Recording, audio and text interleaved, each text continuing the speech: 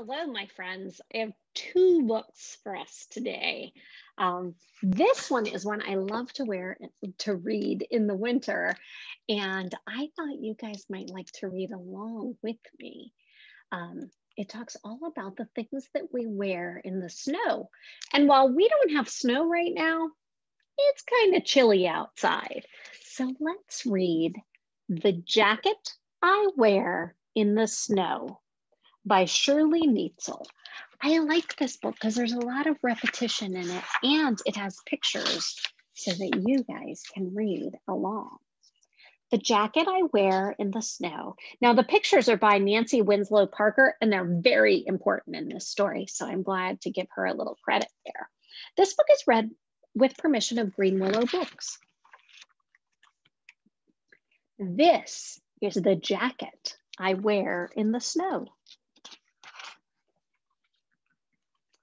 This is the zipper that's stuck on the jacket I wear in the snow. This is the scarf, woolly and red, that's caught in the zipper that's stuck on the jacket I wear in the snow. This is the stocking cap for my head that matches the scarf, woolly and red, that's caught in the zipper that's stuck on the jacket I wear in the snow. These are the mittens that hang from each arm that I wear with the stocking cap for my head that matches the scarf, woolly and red, that's caught in the zipper that's stuck on the jacket I wear in the snow. This is the sweater, all itchy and warm, that meets the mittens that hang from each arm that I wear with the, let's just call it a hat, the hat for my head that matches the scarf, woolly and red, that's caught in the zipper that's stuck on the jacket I wear in the snow. These are the jeans, stiff in the knee. Anybody have jeans? I actually am wearing jeans right now. See them? There they are. These are the jeans, stiff in the knee, that go under the sweater, all itchy and warm, that meets the mittens that hang from each arm, that I wear with the hat for my head, that matches the scarf, all woolly and red, that's caught in the zipper, that's stuck on the jacket I wear in the snow. Ooh, what are these? Boots. These are the boots, too big for me, that cover the jeans, stiff in the knee, that go under the sweater, all itchy and warm, that meets the mittens that hang from each arm, that I wear with the hat for my head that matches the scarf, woolly and red, that's caught in the zipper that's stuck on the jacket I wear in the snow. Oh, this is long underwear, bunchy and hot, that's stuffed in the boots, too big for me, that cover the jeans, stiff in the knee, that go under the sweater, all itchy and warm, that meets the mittens that hang from each arm, that I wear with the hat for my head that matches the scarf, woolly and red, that's caught in the zipper that's stuck on the jacket I wear in the snow. Oh my goodness. What are these? You guys know what these are. These are our socks. These are the socks, wrinkled a lot, that are pulled over the long underwear, bunchy and hot, that's stuffed in the boots, too big for me, that cover the jeans, stiff in the knee, that go under the sweater, all itchy and warm, that meets the mittens that hang from each arm, that I wear with the hat for my head that matches the scarf, woolly and red, that's caught in the zipper that's stuck on the jacket I wear in the snow. Oh no! These are the tears that fell from my eyes that dripped on the socks, wrinkled a lot, that are pulled over the long underwear, bunchy and hot, that is stuffed in the boots too big for me, that cover the jeans, stiff in the knee, that go under the sweater, all itchy and warm, that meets the mittens that hang from each arm, that I wear with the hat for my head, that matches the scarf, woolly and red, that's caught in the zipper, that's stuck in the jacket I wear in the snow. Oh my goodness, let's see what happens. That bird doesn't seem to be being much help there, does he?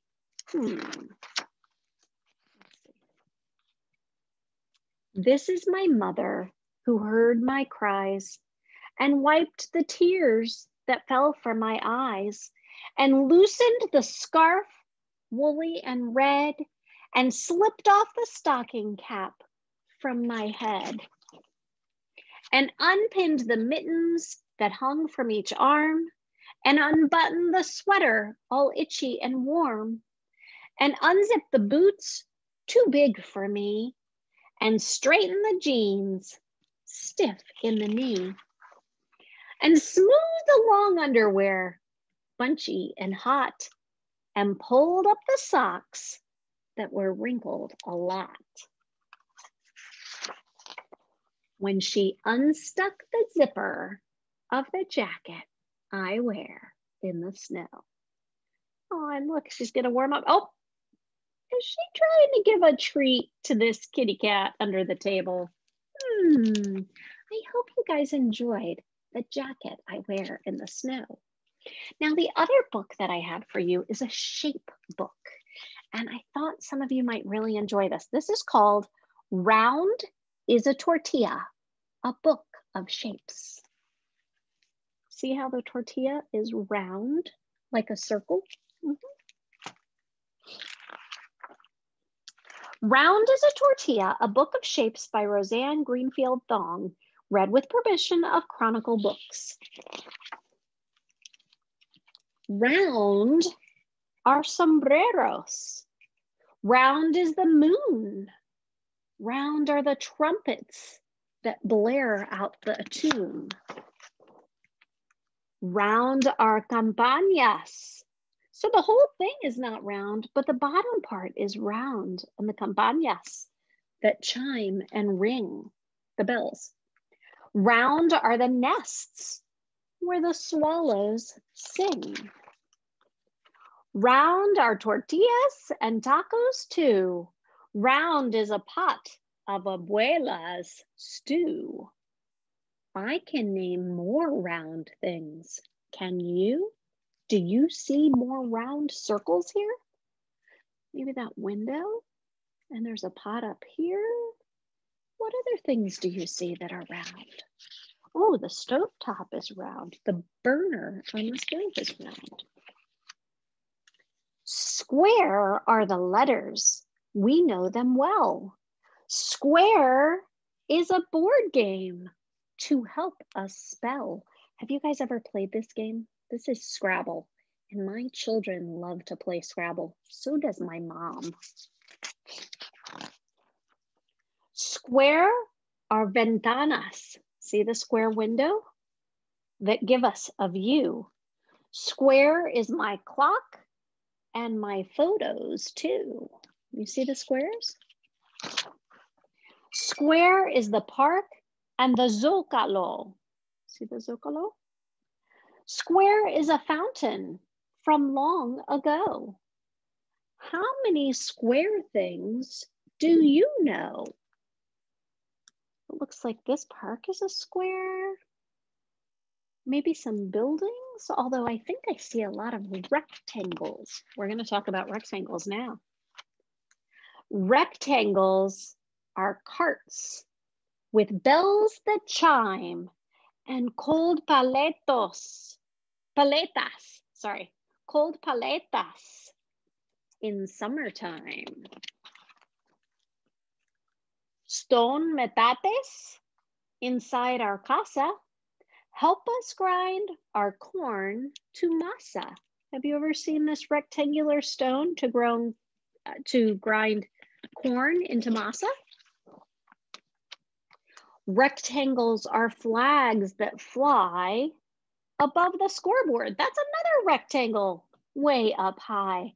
How many rectangles do you spy? Oh my goodness. I think some of these buildings are rectangles and maybe some of those windows. And look, here's a rectangle.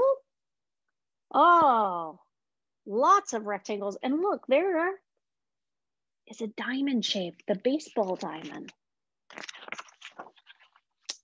Triangles are crunchy chips for guacamole and other dips. See the triangle? It's got 3 sides. 1, 2, 3.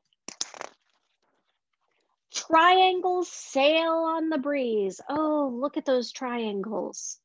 They line the shore and glide on the seas. And I noticed there's a triangle on this tent, and there's a triangle up here on top of this. Look at those triangles. Triángulos, right? Sandías chilled in tubs of ice. Watermelon. Quesadillas by the slice. Look, those are triangle shapes. Triangles can beat the heat. What other triangles can you eat? Well, sometimes we cut our sandwiches in rectangles, but sometimes we can cut them in triangles. Or pie. Pie is often cut in a triangle. Or cake. Oval is my favorite locket. A special pebble in my pocket. See that shape? I find ovals at the store. Huevos, eggs are oval shape. Olives and beans galore. Oval shape. Can you name a couple more? It looks like there's an oval on the label of that bottle. Maybe some oval shapes back here. Sometimes tomatoes are circles, but sometimes they're ovals. Kiwi's oval. Stars for parties, stars for light, lining streets with colors bright. There are so many shapes wherever you go. How many more shapes do you know? That was kind of fun. I love all the different shapes in this book. I hope you guys enjoyed our Round is a Tortilla, a book of shapes. Okay, my friends, I hope you enjoyed our books. I will see you next week. Take care, be safe. Bye, guys.